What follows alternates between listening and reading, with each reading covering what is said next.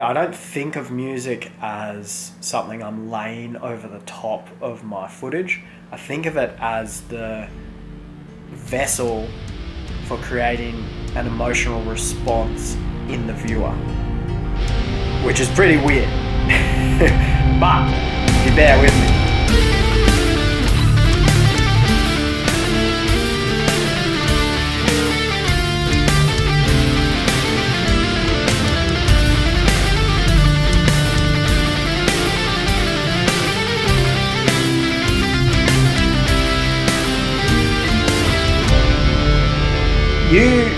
If you put a chilled out, happy, upbeat song to your footage, whatever your footage is, surfing, fishing, exercise video, whatever your footage is, if you put a happy, chilled out song to it, I guarantee that a lot of people will get a happy, chilled out feeling from watching that. If you put a really sad, devoed song to that same footage, people are going to feel sad and tripped out by it. If you put a really epic, intense song to that same footage, I guarantee people are going to get a feeling of epicness and get goosebumps and stuff from watching it. So, the music is what controls the emotion of the film. I think of music in this way and use that to my advantage to manipulate the viewer of our Morningtide films into feeling what I want them to feel. That might sound a little bit evil. Is it evil? I don't know. It could be a little bit evil. But I'm doing it out of the goodness of my heart. I'm doing it in a positive way, I think. I'm not trying to upset people. I'm trying to make them happy and be stoked about fishing. So the emotion that I'm always chasing is froth. Like, I want them to just be frothing really hard on fishing and mateship and releasing fish and the feeling of letting that fish go. So there is a little bit of thought behind the music that I write for the Morningtide films, and a lot of that is because I think of music in a different way. I don't think of it as a noise that I'm putting over the top of my footage to make it a little bit more interesting. I'm thinking of it as the vessel to create an emotional response from the viewer. There's a couple more things I have to talk about in this, and one of those things is if you have footage that's dead set chilled out, you're just catching a tiny little fish and you're hanging by the river or something, there's no reason to put some really intense psycho dubstep to that. It's just, there's too much of a gap between that footage and the music you've chosen. It's much better to choose something more mellow that suits your footage. The footage has to match the music. They have to be on the same level. But there is many emotions on those different levels. You can have a really mellow song that's slower and matches the pace of your footage, but it can be a happy song at a slower pace and that matches your footage, or it can be a sad song, or it can be an epic feeling song at that pace. So don't feel like the emotion you create in the viewer is limited by your footage because it's not intense enough or something. You'll be able to choose any song and create any emotion in that person, but it has to match the level of your footage. I don't know if that makes sense. I hope that makes sense. I see a lot of videos of like blaring, is that the right word? Blaring really psycho dubstep electronic music over the top of a single shot of someone pumping and winding a fish in, and it doesn't match. I turn it off straight away. It completely does my head in. I can't handle the disconnection between the audio and the visual. I want those two things really intertwined and matching. I'm pretty sure almost all SoundCloud Jimmies are frothing on you or anyone using their music as long as you tag them. So if it doesn't say use this music and tag me, then you just write them a message or an email and say, can I use this song on a YouTube video, and I'll give you a tag. Are you keen on that or whatever? So you can use pretty much any music you want. You just have to take the time to write to the person and get that song. And there's a bunch of free to use music all over the internet anyway. But yeah, shift your mindset. Think about music as the vessel for creating emotion in your viewer, and try and match your footage to that music as best as possible. It'll make a huge difference to your edits. I'm at my dad's. I'm going to go in and we're going to check out this dobro. The rest of this film is going to be recording the song. I'll walk you through the process a little bit and show you what I do to record a song. Greg. This is my dad. Grandpa. The one and only. A few packages. I get all the stuff sent to Greg because he's home and the place that I live at's pretty psycho with postage. Oh. Wait a minute. Let's open this. 12 GoPro batteries. Wow. A lot of batteries there. So, Greg has a special guitar. What's it called? It's a 1981 authentic dobro. He is not allowed to ruin it, but he's allowed to use it. You watching surfing? Yep. Who's surfing? This right here is Nat Young from Santa Cruz versus Jeremy Flores from France. Fiji, is it? Fiji, yep. This is Fiji, cloud break.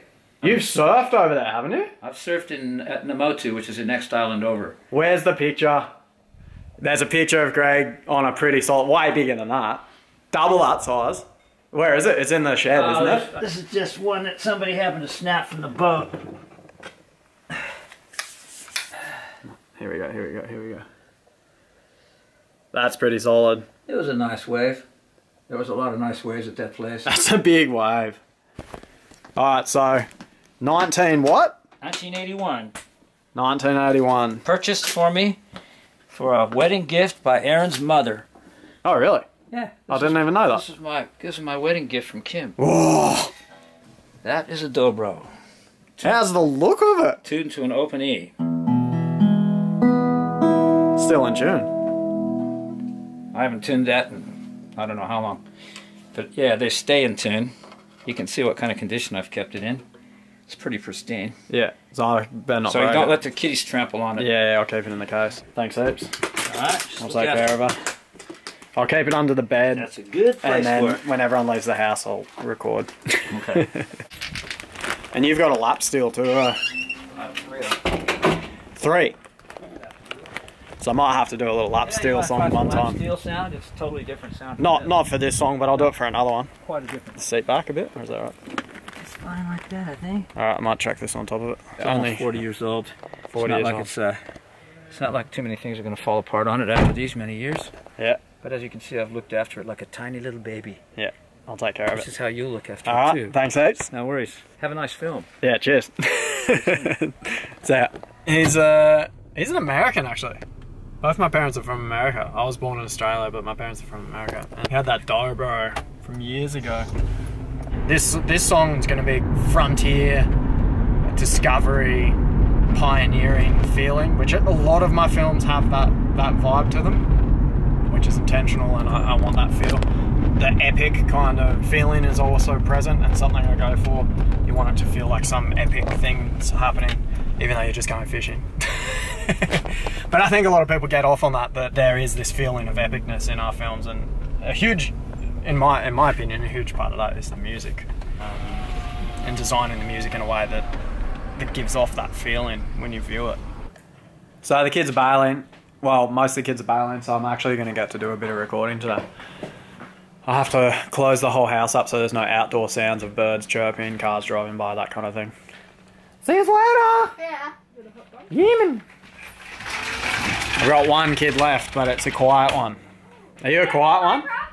Minecraft? Nah, because I'll hear you clicking. Your fingers will click. Are you a quiet one? Do you read in the dark? Yeah. Maybe put your light on when you're reading. Just read your book. What are you reading? Nothing. Minecraft! Wait a minute.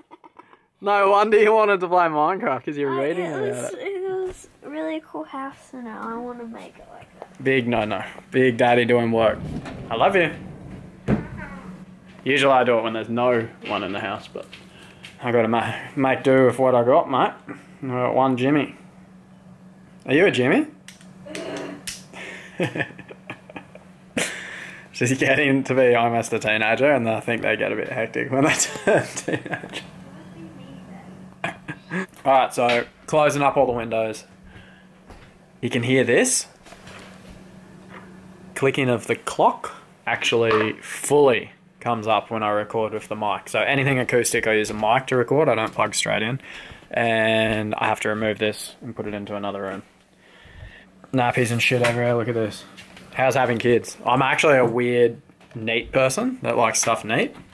But when you have kids, that all goes out the window forever. So, these are my headphones. They're good headphones. Proper good headphones. Low frequency bass is heard and the high pitched shit's heard. Leader. I plug directly into the leader with my guitar and... no, that's not how to do it. I use this. Audio box. Let's see if we can see that. This little bad boy has 2 inputs and I can plug in, I don't even know what the jacks are called.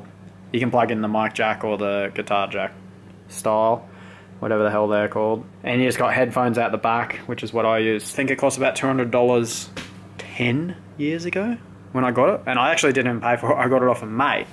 Might have cost $200 or $300 back then. He gave it to me because he upgraded to a really, really psycho one. So thanks Costa for that one. That's pretty much the beginning of me recording my own music. So one person's generosity, I guess, completely changed if I was going to record my own music or not. I don't know if I would have started getting into it if it wasn't for him. But I got this lead for my mic. Where do I keep him anymore? Up here. Mic's up here. Don't drop everything else. Audio Technica. And I think this one was about $300. The exact model is AT4040.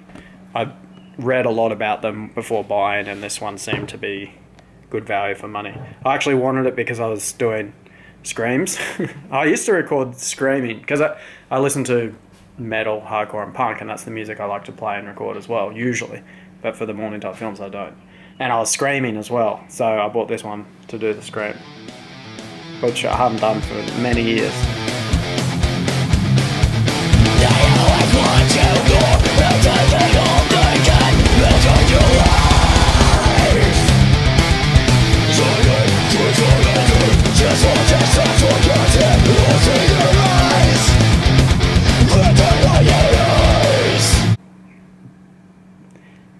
But I might get back into it one day if I ever have time to just record music again and not make fishing films.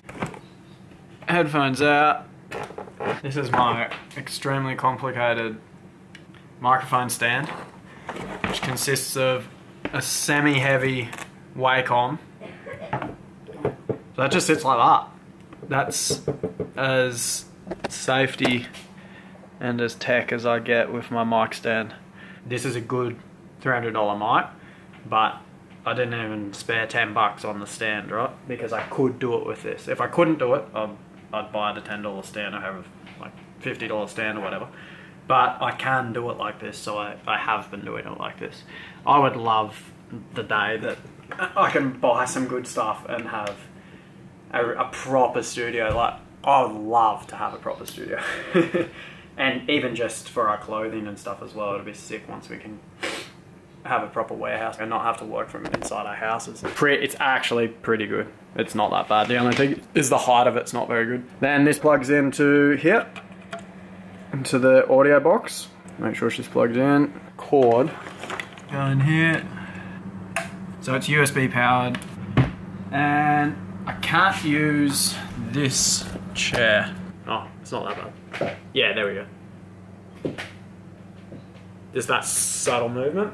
Big noisy once the mic's on. That little tiny creak is actually like a boom. So that chair's out. This chair's in, minus a few kids' clothes. And oh yeah, it's not too bad. It's alright to actually play here. The program I use is called Reaper. I've listened to a fair bit of country music over the last few weeks and I've got the vibe of it in my head. And of course I want to take my own spin on that and put in some heavier guitars. No matter what the song is, there's usually some kind of heavy bit. Not all of them, but it's definitely an element that I like to add and put my own stamp on any style of music I do. I get the heavy stuff in there a little bit as well. Here we go. I don't know how to film where you should be. And I don't think that's a very good zone. Maybe this is a good zone here. The wedding gift still remains, mate. And it's worth a pretty penny nowadays, apparently. Off camera, he told me why these are worth so much. And the reason is it's an original dobro. Before dobro was sold to Gibson, they changed the way they were made. I don't know if they changed the wood or they changed something, but this is an original dobro, not the newer post-80s Gibson ones. So I think that's why it's worth so much. And hopefully it has a nice sound, a really good sound to it.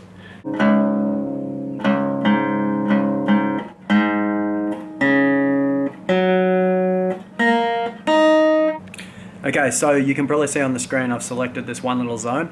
There's a loop thing happening where it's just going to record this one section, and I'm going to play the same riff over and over and over and over and over again until I get something I'm happy with. So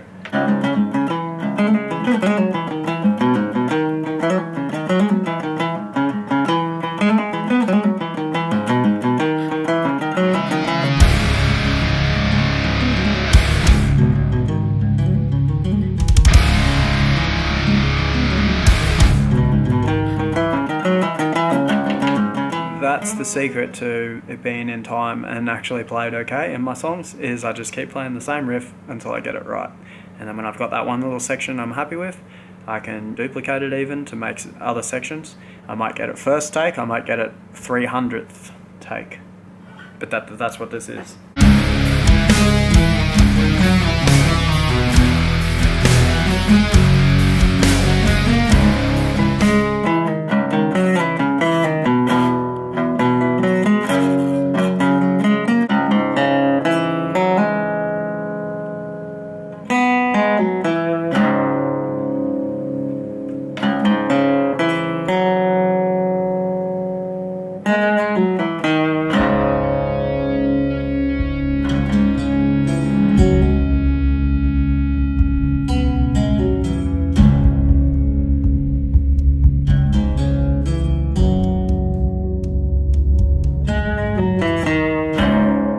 Over the next few weeks to months, I recorded electric guitar, more acoustic stuff. Like, the song kind of is an organic thing that develops over time, and I just keep laying down new riffs, testing different things. I really take my time with it, and I don't try and rush. If I feel something's not working, I let something else develop and take its place.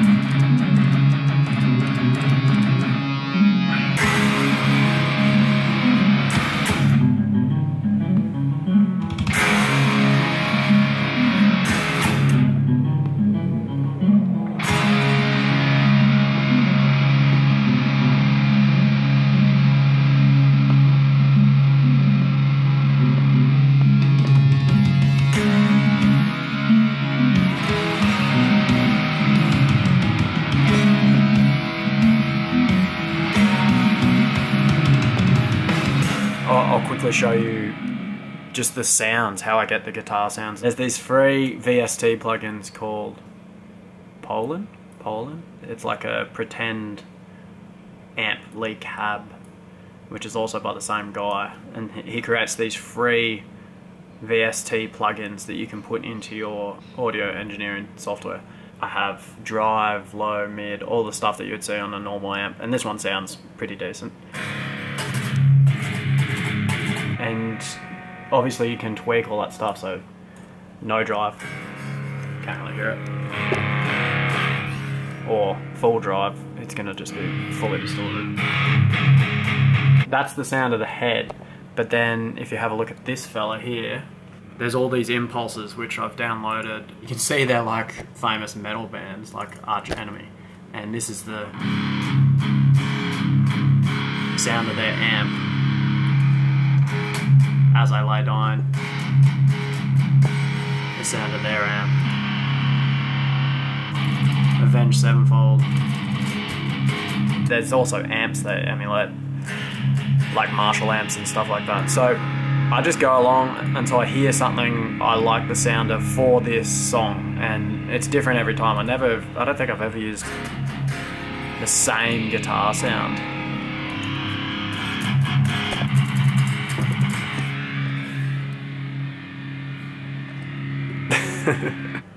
In metal, I've heard of, I think, 16 guitar tracks, so 8 in each ear. I'm sure there's more than that in some, but 16 guitar tracks is a few, so I do 2, 1 in each ear. And actually I have done 3 if there's a lead section as well, and actually if you include the acoustics, there's 4, 1 for each ear for acoustic, 1 for each ear for electric, and sometimes a lead as well, so there might be 5. The most I ever do is about 5, and the bass 6. The way I do the drums is I insert this blank MIDI thing, and what I have is drum sounds input into all of these keys. So if I had a MIDI keyboard, I'd be able to actually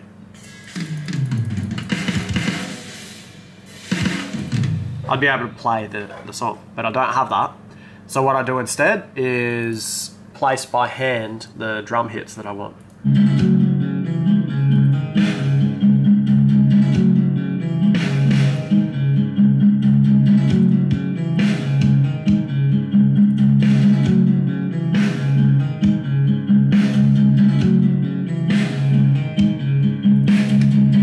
I keep it quite simple. There's a few double kicks here and there, but most of it's just a really simple beat.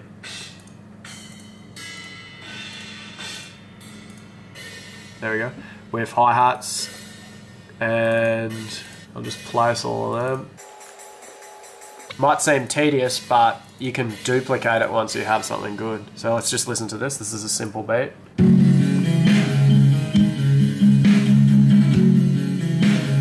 Okay, so that's twice as many hi-hats as would sound good, I reckon. So I'm going to remove every second one. Try again.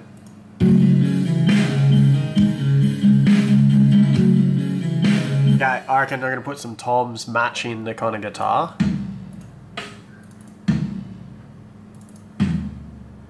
Dun dun dun, dun dun dun. See what that sounds like.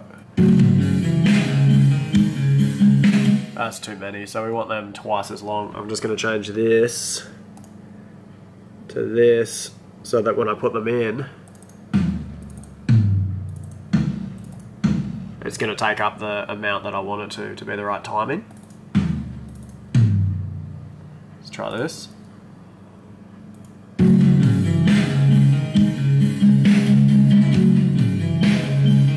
I'm going to take that further.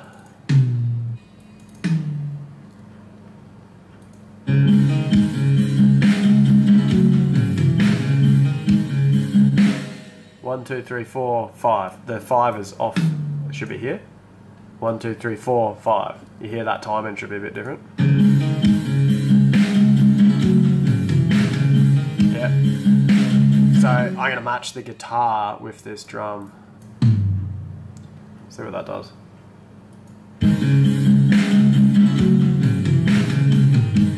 No. So this is like this, I think. Hey. So this should go da da da da da da da da. So there should be one more here. Da da da da da da da da.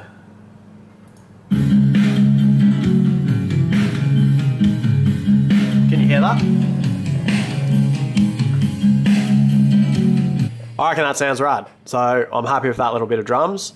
I can copy it, and I'm just going to press Control V. There we go. So now I've just used that one bit of drums for this whole section. I might make variations on each of them, but that's the basic drum pattern that I'm going to want for this zone. You can hear these ones.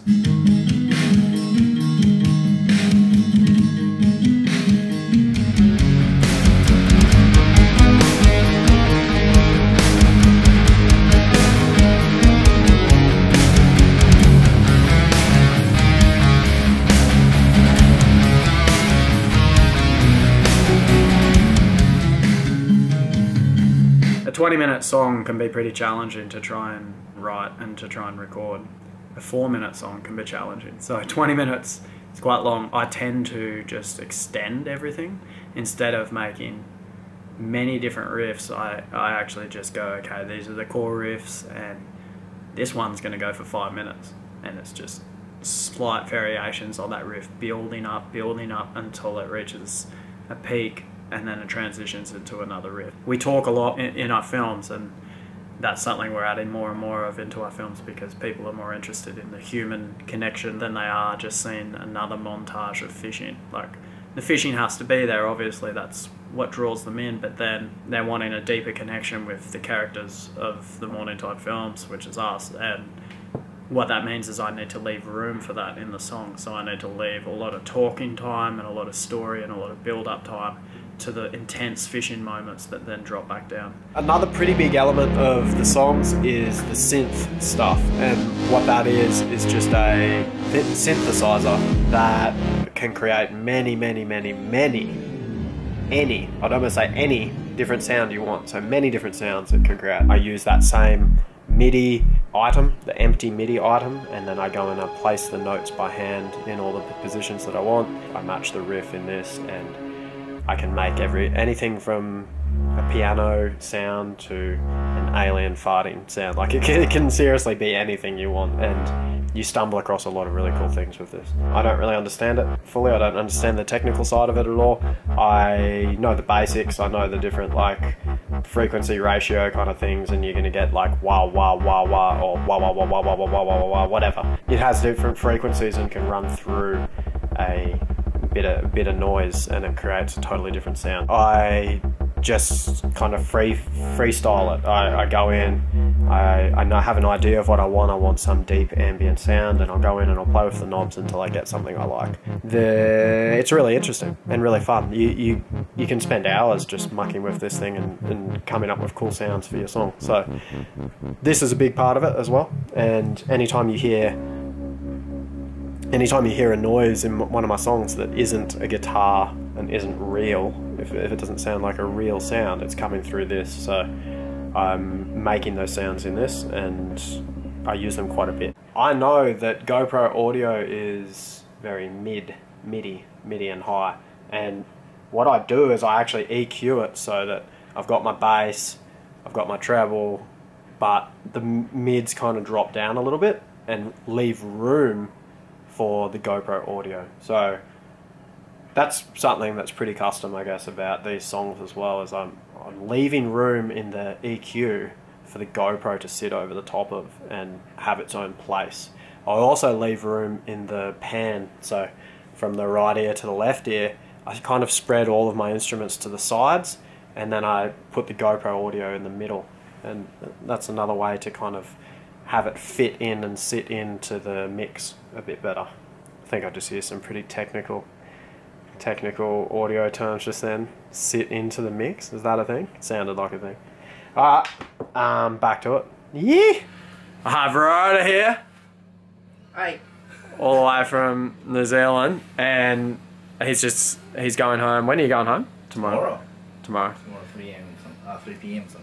Yeah, so there was a few extra days where he just had to hang around our hometown because we had to leave because the weather was only good. Yeah. So trying to entertain him a bit, and he's gonna record part of the song. Big. How much guitar have you played before? None. So I think it's just gonna be like an open chord, just like. He can record a few of them, and then I can place them into the song. Electric guitar, mate. You ready for this? Yeah. Rest your finger on these three, so it's muting. So yeah. Instead of, you know what I mean? So it just goes. Yeah. And then go.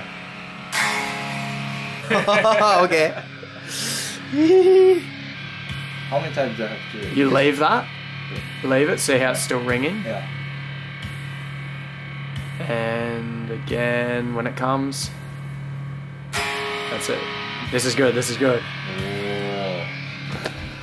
Alright, it's doing big guitar. Coming up? Yeah.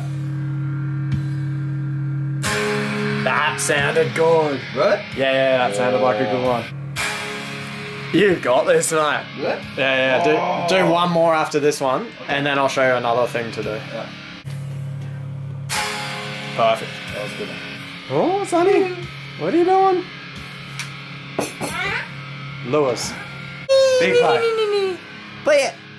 I'll do the lead, you do the rhythm. Yeah. What? The baby's asleep now, and Ryder's gonna go on with this like a little octave. Got his fingers doing some skitsy octave here. He has to play the first 4 strings,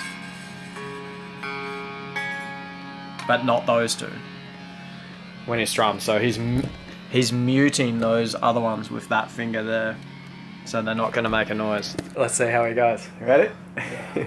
What's your stage name? Stage? What's that? Your name on stage. You can have a different name. Ryota. Ryota. Start from L. Good. Really? Yeah, pretty good. Sounded good. It's ringing. It's ringing out nicely. Ooh, Shit. what was that? You moved. Yeah. You can't move.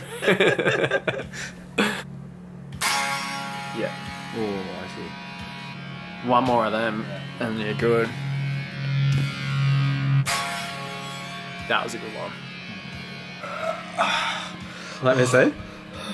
Are they bend in finger? You were pressing too hard. Look at him. Big in the song. So he's in the film, and he's also played part of the song for this one. Yeah. Bad finger. Yeah, bad. Still. When you don't play very much, and then you start playing, man, it can be bad. Eh? That's it. He nailed it. Got lots of good takes then. Thanks, Ace, mate. You. It's actually been months now since I started this vlog / behind the scenes film about how I record music, and I have to record the bass. I still have to record the bass, and I usually record the bass last because I can do the edit and I can kind of find out which parts of the song are working for that edit and delete and remove the bits that aren't working. And I haven't wasted my time recording a whole nother instrument. So at the very end, once the song's finished, I'll just go in and I'll lay down the bass. The bass in my style of songs is usually just to fill out the sound. It's not really taking a lead role, except in a couple of them. That's what I'm about to do now.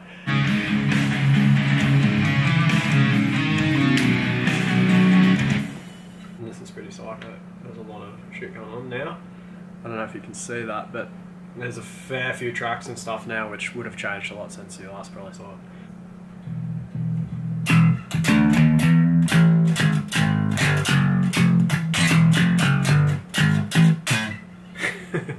Big Seinfeld, man. Alright, so what have we got going here? I'm going to start from the start, really. Let's hear it.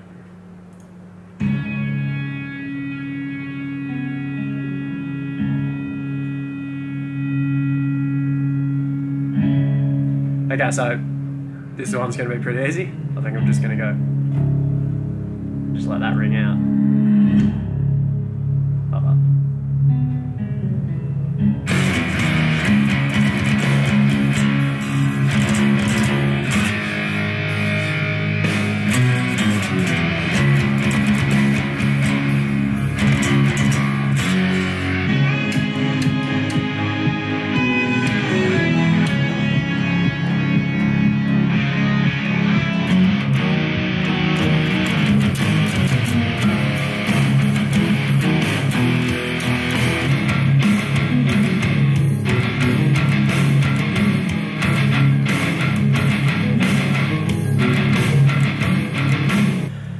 Alright, so I've just recorded all of the bass for the song, and that's the end. That's how I make the music. I have, right now, before editing this vlog, I have absolutely no idea how this is going to turn out. So I really hope that this got across the way that I record the music. And by the time this comes out, the song will be uploaded, so I'll put a link to this exact track I'll put a link to that in the description of this video. I'm going to be back into some fishing soon. I might actually go do some beach fishing with the kids. Big peepees, man. Hope you enjoyed the video. Feel free to use the track or any other tracks on SoundCloud. Just give me a shout out in the description of your film. And I'll see you guys soon. Yeah.